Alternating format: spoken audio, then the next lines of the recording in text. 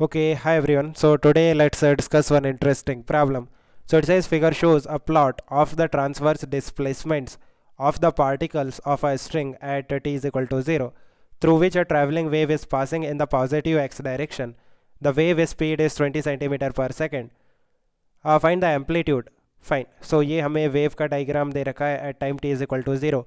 What is amplitude? Maximum possible displacement of the particles in transverse direction. So maximum possible displacement कितना है आप देखो ये दे रखा है maximum displacement of the particles in transverse direction that is 1 mm.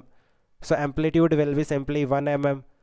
Wavelength कैसे find out करेंगे कितने डिस्टेंस के बाद ये जो वेव है अपने आप को रिपीट करेगी. So let's say x is equal to 0 mean position पे है देन ऊपर गया देन वापस नीचे आया 2 पे देन वापस नीचे गया फिर ऊपर आया उसके बाद रिपीट होगा.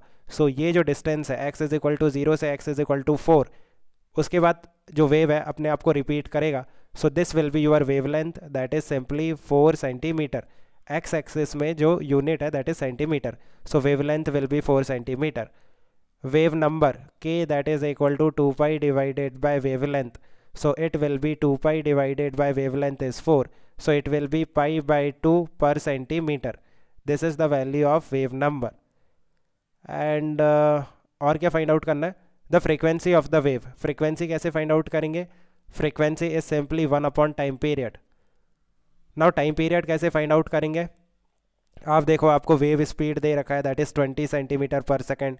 Wave speed is nothing but wave length divided by time period that is 20 centimetre पर सेकेंड.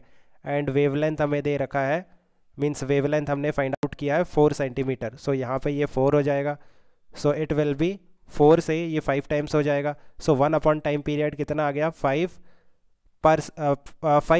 पर second right.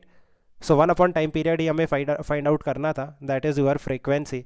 So frequency will be 5 पर सेकेंड और यू कैन से 5 हर्ट्ज.